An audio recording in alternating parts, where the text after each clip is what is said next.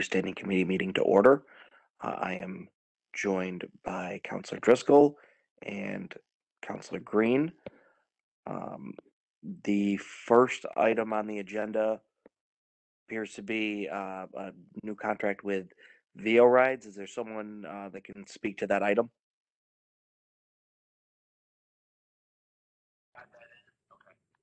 Hi, Counselor. It's Corey Dunham. I see that Neil is not on here, so I can fill in for him. So this is a new contract with a company, VO Ride, to take the place of our bike share program that we had with Gotcha. We had, RFP committee interviewed.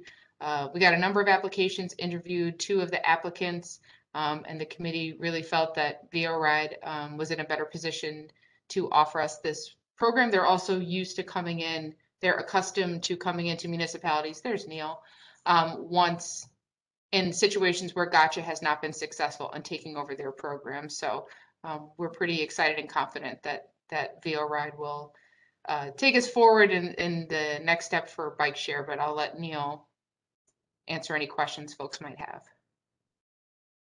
Yeah, sorry about the slight delay. It's tough to find the link in all these invites. That's okay. I did my best impression of you as I could, Neil. So this item is, as I'm sure Corey already discussed, entering into a contract with VO Ride. They went through our selection committee. We put out the RFP just about 2 months ago for shared micromobility services, and that's just a fancy way of what everyone calls bike share now, and it also includes scooters. So while we're not going to start rolling out scooters day one, we just want to have that option built in there. VO Ride checks all the boxes. They've been around and established for a very long time. What we like about them is that they're not a venture capital firm, and they've shown some serious stability, which is a breath of fresh air after our previous operator. So if there's any questions, happy to answer those, but that's the basic rundown. So Neil, I guess my first question is this the same, in theory, is it the same type of program? Like these are same types of bikes, they're not motorized or anything like that, correct? They're pretty much the same equipment. There is an electric component, so there's a battery on board similar to the other ones, but you have to pedal, you got to put in the work to get the thing going. And I also should have stated that this contract's no cost to the city. We're not putting anything in here. We're simply allowing them to offer the service.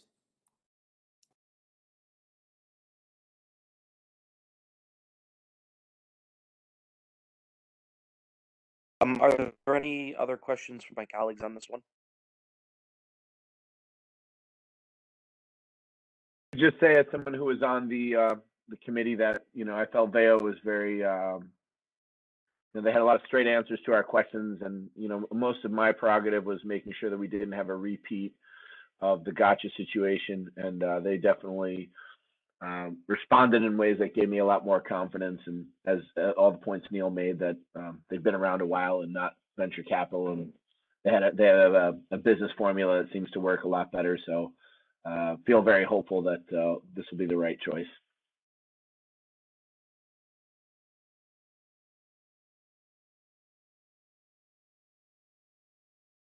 Okay, make a motion to put this on the agenda. Can I get a second? Second. All in favor? Aye. Okay. The next item on the agenda is sewer recon. Is there someone that can speak to that? Hey, councilors, Commissioner Robinson over at DPW. This is our reconstruction, our sanitary storm sewer reconstruction CIP. We use these funds for projects that are, that we have to outsource because it's too big for us to do in-house. So it's definitely beneficial for large sewer issues. Commissioner, do we have a list of the sewers that I assume we probably have a list going of what ones that need to get done, immediately? Is there a list that you could share with us of what sewers we're going to be working on? Yeah, we have a rolling list. We usually try to do them in-house. We try to as best we can, but we do have a list. Yes, I can Yeah, send it to you. yeah, if you could just share it to us before the study session, I'd appreciate it. And if you could just share it with the whole council, because I'm sure um, other district councilors would probably like to see um, what areas and which sewers we're redoing. Okay, sounds good to me. Right. Any other questions from my colleagues on this one? Okay, hearing none. I'm going to make a motion to put this on the agenda. Can I get a second? Second. All in favor? Aye. Aye. Okay, the next one is street sweeping program. If you could Yep, speak to that. My this question. is me again. This is our annual street sweeping program that we do annually.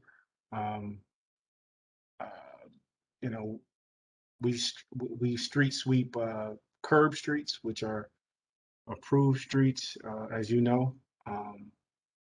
So this is our annual program that allows us to do that. I believe taxpayers that live on those streets pay for those services. So this is very beneficial. Yep. Any other questions on this? I saw you included the list of the streets on there. I appreciate it. All right. Make a motion to put this on the agenda. Can I get a second?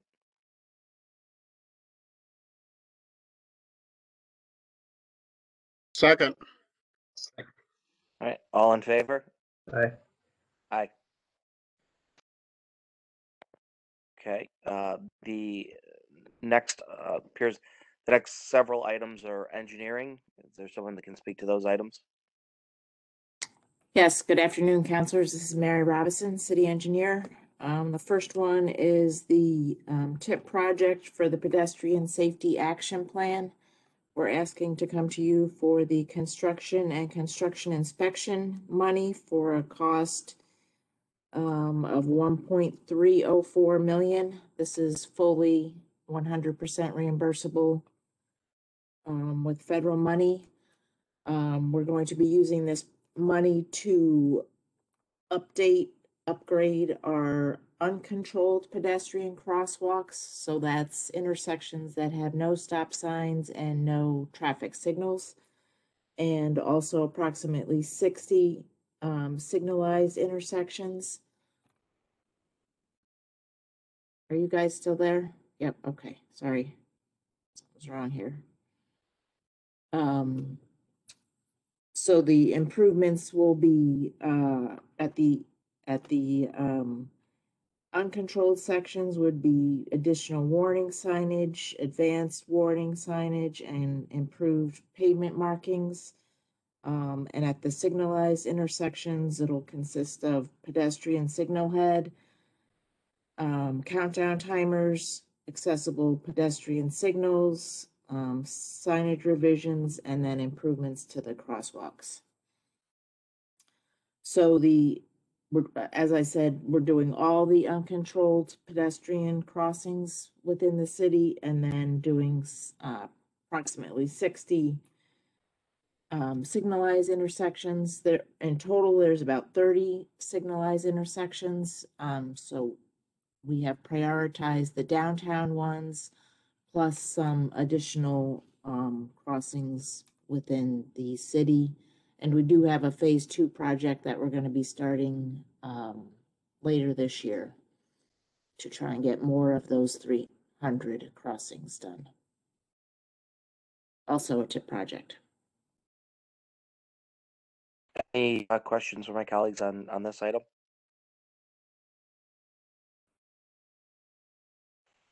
Okay, hearing none. I'm going to make a motion to put this on the agenda. Can I get a second? Second. All right, all in favor? Aye. Aye. Okay, great. Mary, next item. Next item is another TIP project, our Creek Walk improvements and Creek Walk maintenance bridge project.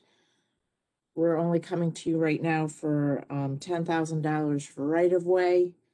This would be 80% reimbursable with TIP funding. There's a small section of right-of-way needed from the rapid response parcel, which is adjacent to the Creek Walk Maintenance Bridge.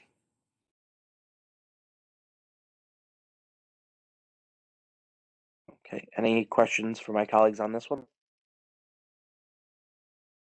right, hearing none, I'll make a motion to put this on the agenda. Can I get a second?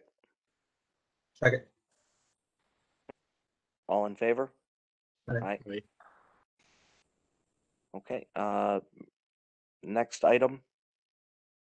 Next item is related to Solar Street paving improvements, which we're about to begin construction. The state is also doing a PSAP project, but since we are working right at the intersection of Solar and Bear, they've asked us to do some pedestrian signal improvements at this intersection to work more effectively.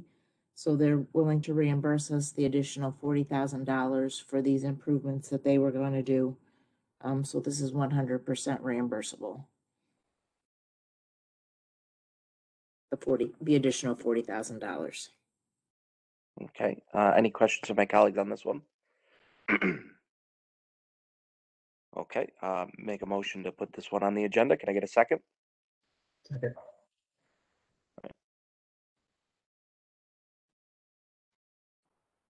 Second. Yep, all in favor? Aye. Aye. Okay, and last item for engineering? The last item is a National Grid temporary use and access agreement. I'm not sure if Jessica, I had to revise this letter to change some of the clauses, and I also attached the maps showing the parcels. But basically, they want to, National Grid is doing a charging vault project which is basically, I guess they're putting some robotics in some of their larger gas mains, and they need a charging vaults in order to charge these robots. So they're asking to use 3 of our parcels temporarily during construction. There's 2 parcels side by side at 624 to 630 and 632 to 634 Midland Ave. And then the 3rd parcel is at the corner of Salina Street and Martin Luther King West. The address is 1350 to 72 South Salina Street and Martin Luther King. This is a little bit different for us because it's not the right of way, it's city-owned parcels. So we've come up with provisions for the temporary use of these parcels, and also we're planning to charge them. The 2 parcels on Midland Ave, they anticipate using for 6 weeks. So we're charging them a cost of $3,200. And at the parcel on Salina Street and Martin Luther King, they're proposing to use for 12 weeks. So we're charging them $6,000 for the use of the parcels. We came up with the fees from Dave Clifford, Commissioner of Assessment. We've also included a provision if they need to use additional time, use these parcels for a longer period of time, that we would prorate the additional cost, and they'd have to pay us for that additional cost. The parcel on South Salina and Martin Luther King, we have advised them they need to maintain access to the driveway on Martin Luther King because there's some vendors that are, food trucks or other businesses that are working off of that parcel. So they are maintaining access to the driveway there for the various vendors that are going to be utilizing a different area of that parcel. They're only using 30 feet by,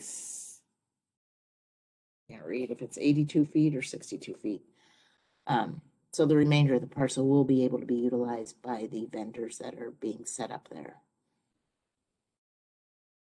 And the use of the parcels is really for staging area for equipment, not materials or spoils.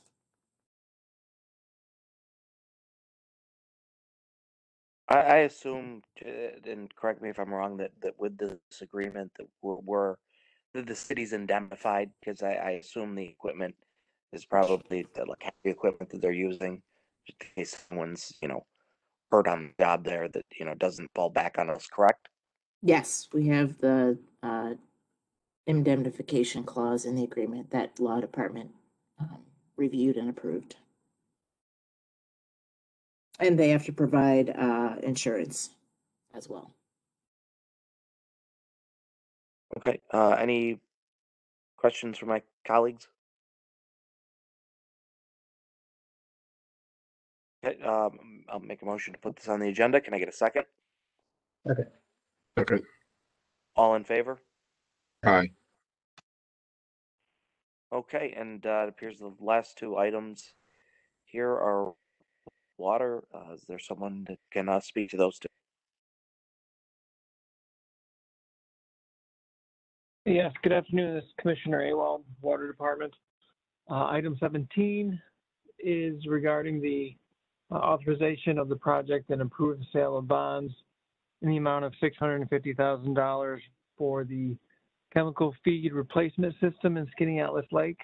Currently, we are utilizing chlorine gas for disinfection purposes at the lake. We want to convert to a solution which is much less hazardous and toxic. Any questions on that?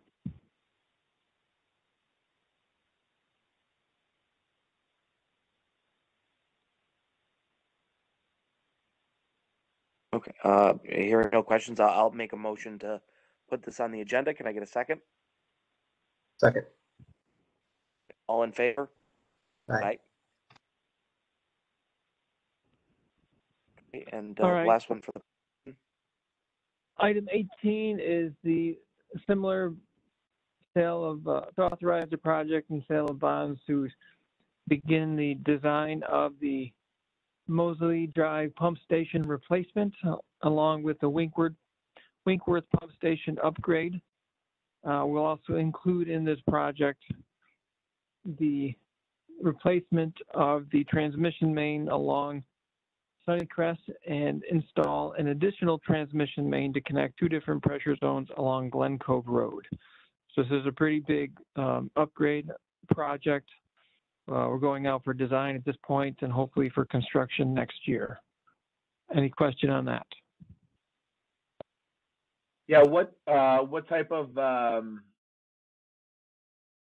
improvements can we expect to see in this change? I know we have a lot of water pressure issues in that part of the city. Will this remedy that, or what other possible benefits will this project have? So yes, you're right on track.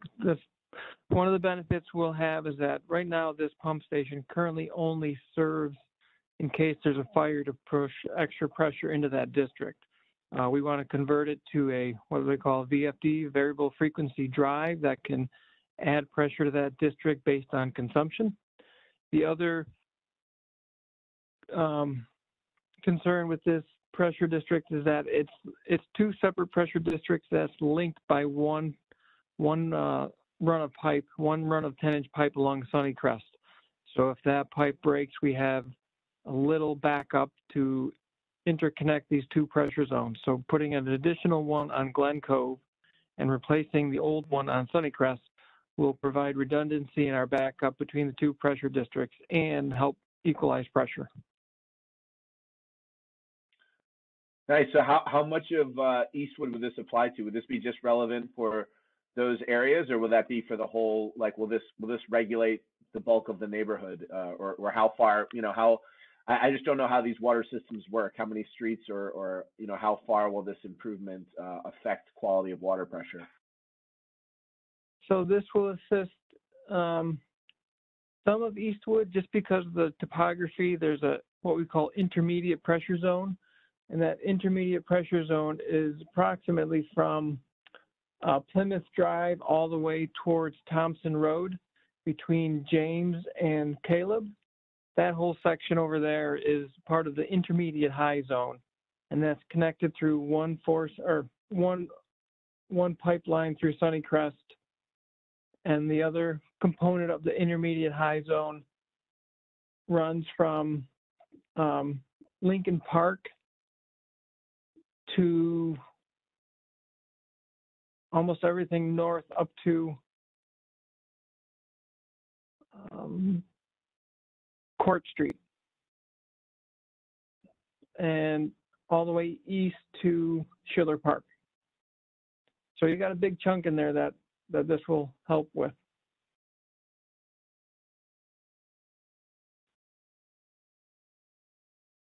That's great news. Great to hear that. And how long?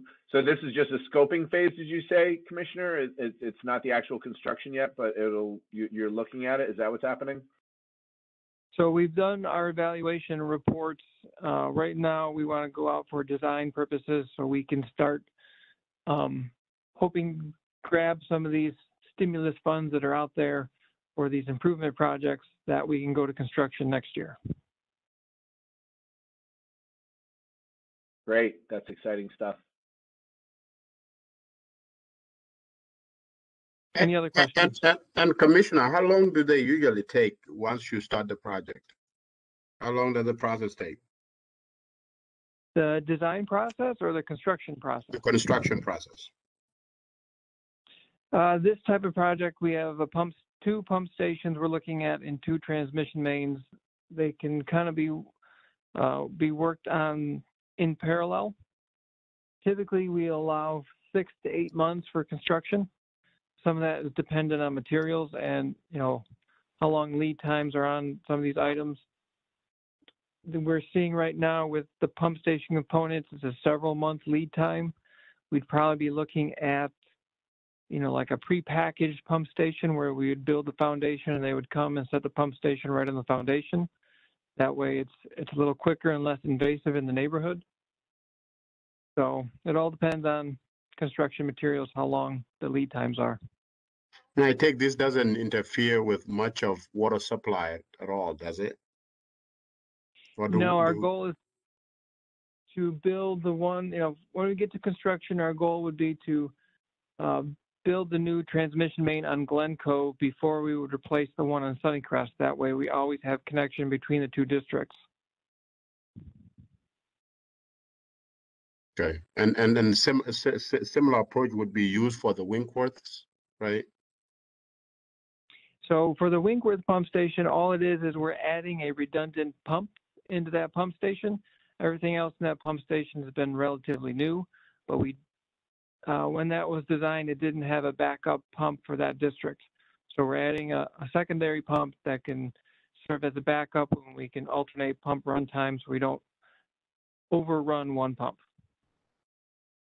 Okay, and again, that will not affect much of the supply in the transition, right? Nope, it shouldn't affect much at all. Okay, thank you. Any other questions?